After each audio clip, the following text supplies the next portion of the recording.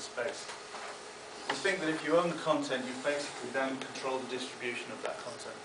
So TV would probably form one of a multi-channel platform where that content is going to be distributed.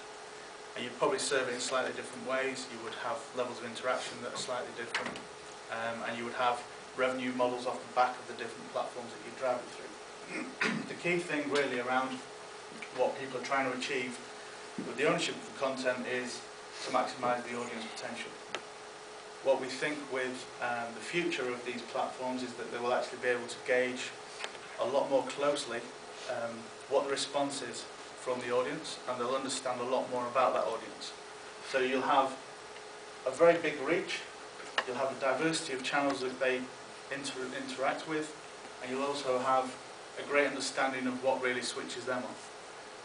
From owning the audience, you then drive your advertising. So advertising is going to be significantly more focused, it will be more targeted, it will be more interactive. It could even be response-led rather than audience reach-led in terms of its payment methods. And that will ultimately drive strong revenues back into the owners of the content, and the smart people then will reinvest a lot of money into generating more content that they know from what they currently own, what they currently develop, and what currently people are looking at is going to meet the needs of the audiences going forward, and they'll also know which channels to push that content out through and how to target advertising around that. In terms of the future success for TV as a technology box in the future potentially, we're looking at things that will work very well on TV and have done over the years are going to be these macro live events. You've got major sporting events, the Olympics, things that are really pretty much live. You've got concerts, big things like royal weddings and funerals and charity events. They're probably things that are going to be more controllable. So if you're a user who's using a mobile phone or so on from a football stadium to video something from the stands, you're not going to get anywhere near the kind of quality of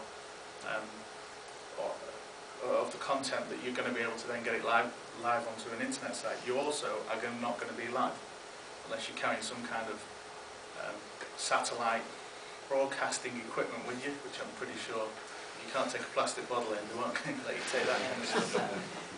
So we think that's where the TV is going to be very, very strong in the future. And then we have the micro events, which is again around that social aspect that Andrew was talking about earlier.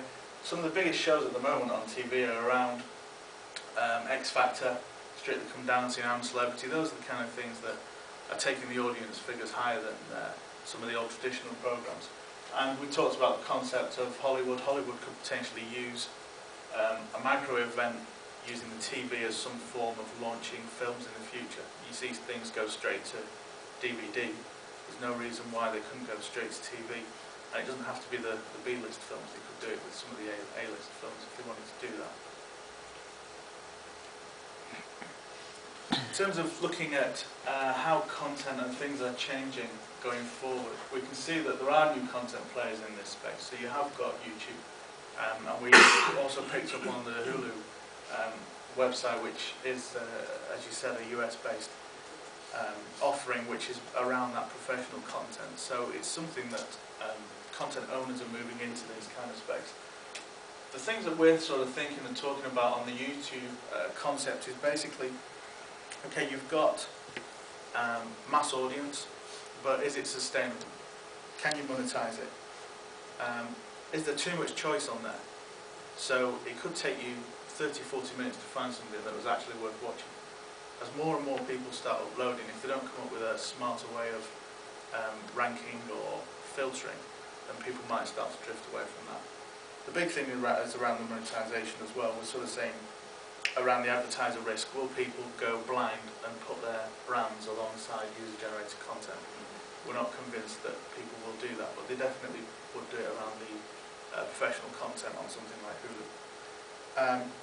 The other question really is also, will an audience accept people forcing advertising on them through user-generated content?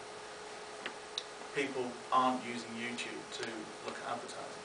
So if a site tries to do that, will they switch out and go to another one?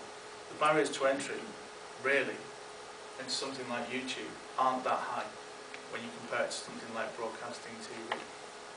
So So there may be somebody that could come in and sweep that up if they tried to force a monetisation model on that. We do basically think then from this that ultimately audiences are going to follow where the content is. So if it's good quality and it's relevant to them, that's where they're going to go. The challenge really is for the TV companies, they've probably got the content, or they have better access to get it. They really need to understand how people want to interact with the content more than anything else. So they need to know how to serve it, when to serve it, and how they need to develop the technology, which some of the guys will talk about as we go forward.